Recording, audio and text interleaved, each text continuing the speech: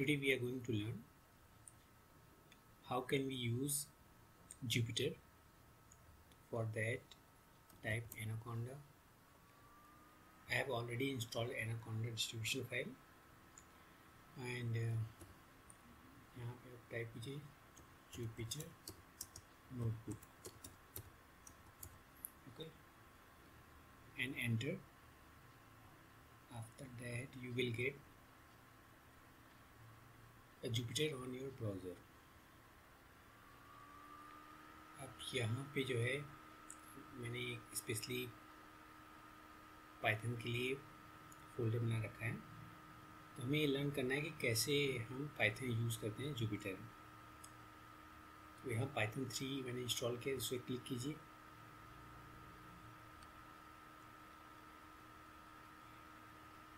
अब चेक कर लेते हैं पाइथन करेक्टली वर्क कर रहा है। हमने 2+3 किया और yes it is 5।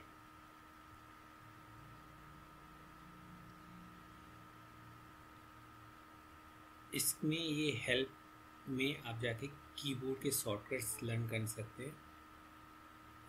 जैसे मैंने रन किया है एल्टर एंटर से, तो run cell and insert below, कोई चीज़ नीचे बिलो करनी इंसर्ट करनी है तो आप एल्टर एंटर कर सकते हैं।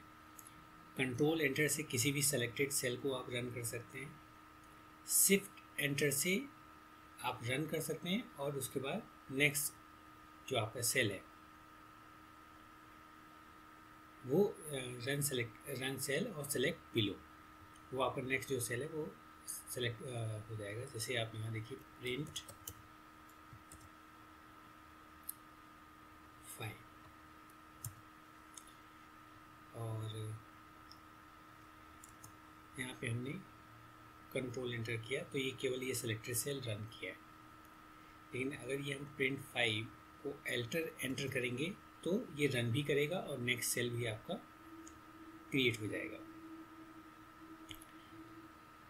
और अगर हम इसको शिफ्ट और एंटर करते हैं तो ये रन करेगा और नेक्स्ट सेल पे आ जाएगा। तो ये डिफरेंस आपको समझ में आया होगा। जैसे अब स्टार्टिंग से जैसे इसको 2+4 है, इसको आपने एल्ट एंटर किया तो क्या हो जाएगा, एल्ट एंटर करने पे ये एग्जीक्यूट करेगा और एक सेल उसके बिलो क्रिएट कर देगा। जबकि कंट्रोल एंटर और शिफ्ट एंटर में ऐसा नहीं होता।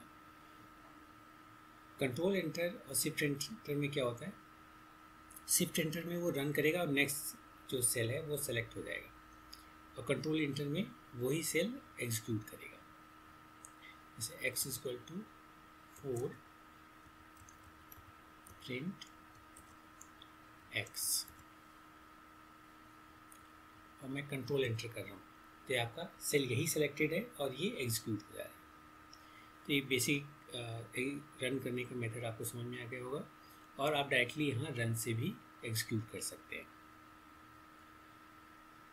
अब अगर इस फाइल को सेव करनी है तो फाइल को आप सेव कर सकते हैं as a notebook file .impynb.py file, जो पाइथन की फाइल है। HTML से भी सेव कर सकते हैं और PDF में भी सेव कर सकते हैं, लेटेक्स में भी सेव कर सकते हैं। इन केस आपको कोई कमेंट देना है जुपिटर में, जैसे मैं ये लिखना चाहता हूँ दिस इज प्रोग्राम